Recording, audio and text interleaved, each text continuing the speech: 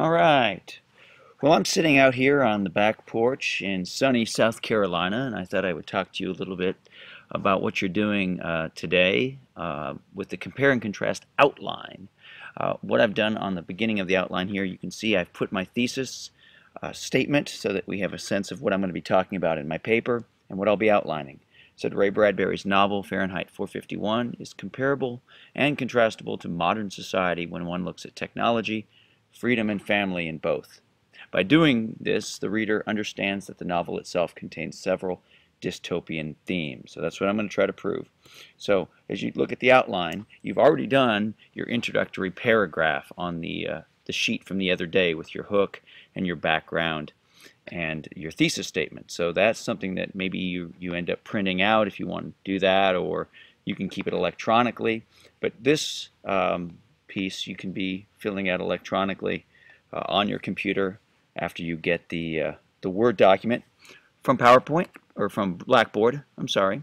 So we can look at this, and I'm going to just walk you through this. The body paragraph 1, we'll always start with a topic sentence. Remember, that topic sentence is going to introduce the first point of comparison and the first dystopian idea. It's basically going to tell us what you're going to prove in just this paragraph.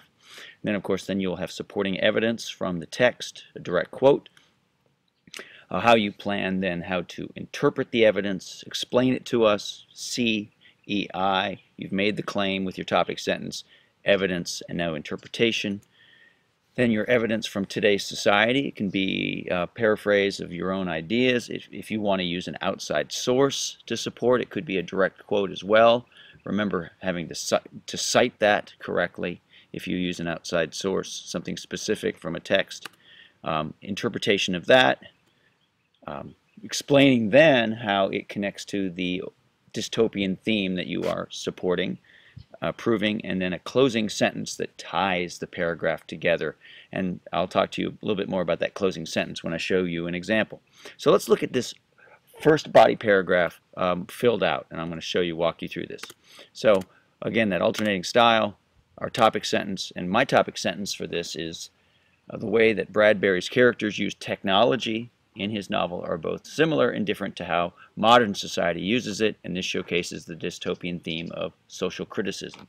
So I have that I'm going to talk about similarities and differences when it comes to the point of comparison, technology, and then I have my dystopian theme. All of those things should be in the topic sentence. If you're only going to look at differences, then you only want to say that. If you're only going to look at comparisons, then you want to say that. Then I have my direct quote from the novel. And as you can see, I have a longer quote. I don't know if I'll use the whole thing, but I put it there so that I know what it is, and I also put the page number at the end. This is a quote that talks a lot about the violence that's on TV. And so when I then begin to interpret the evidence on here, I say the quote shows how violent and distracting what they watch is, nothing that uplifts human beings. You can, at this point, you can write it all out in one sentence, or if you want to bullet point ideas that you want to say in your interpretation, you can. Whatever works best for you. I tend to write more. I tend to want to have complete thoughts when I do this outline, but if you want to bullet point key ideas that you're going to then put into full sentences in your paper, you can do that. Then I have my supporting evidence from today's society. And I've bullet pointed these. I said television and mobile video devices are used as distractions.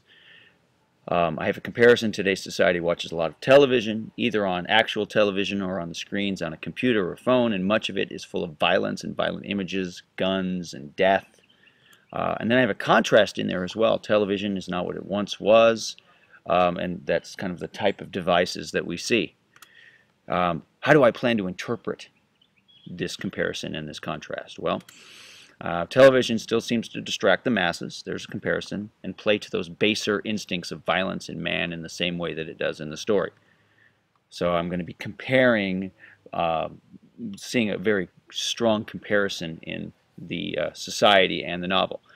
Now I come to the final part, the dystopian element, and I put in a whole couple of sentences because I wanted to be very specific, but again, you could bullet point the ideas you want to say.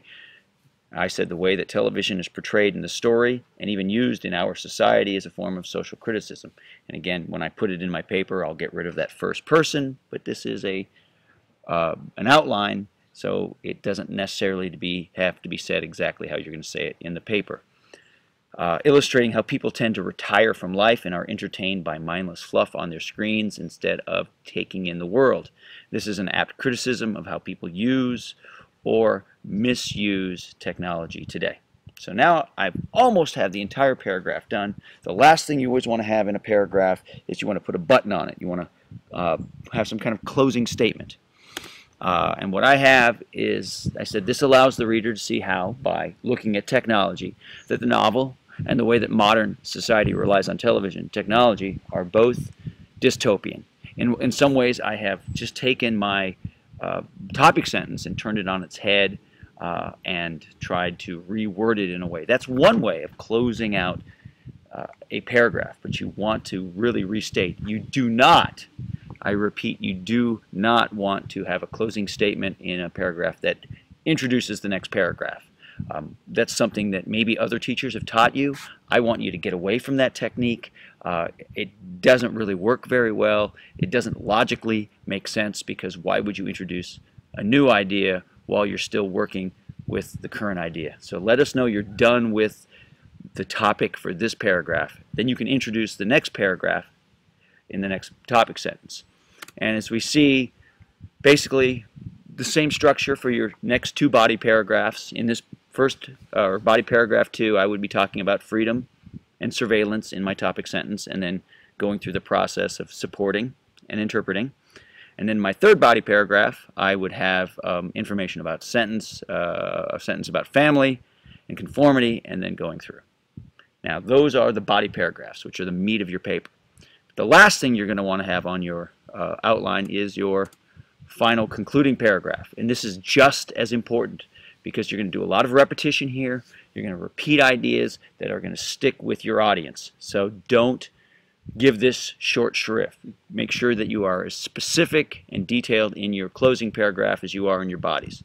So you want to restate your thesis. As you can see, there's my original thesis from the beginning. You won't need to rewrite this, obviously, but I wanted you to see, compare and contrast my restatement. And you can see by looking at that in a way I have the same ideas, but I turned it on its head. So the information that's at the back end of it is at the front end, and the stuff that's at the front end I've put at the back end, which is a great technique to use when you're restating a sentence. If you swap the ideas from the front and the beginning, it forces you to change structure and also change how you say it. Once you've done that, then you want to restate evidence that you covered in body paragraphs. And you want to keep it simple. I would say one sentence, have one sentence for each of your body paragraphs. So I would talk about the idea of violence on television in both the novel and in modern day society. Then in my second sentence, I would talk about how no people in the novel use the idea, the people in the novel and today are being watched. And then I would want to have the idea, in my next sentence, the idea of family being one thing in the novel, but it's many things in today's society, so that there's conformity in the novel, but not so much family conformity in our world today, that we have far more diversity. And because those are the things I would talk about. And then finally, give something that perhaps relates back to the opening attention grabber as your closing thought. You want to end with a thought that keeps me thinking, so maybe you talk about dystopia, or you relate back to that opening attention grabber that you had in your opening paragraph. But something that gets me thinking, keeps me thinking, and makes me still as active participant in your paper as I finish it and as I think about it once you're done. Alrighty, well, good luck.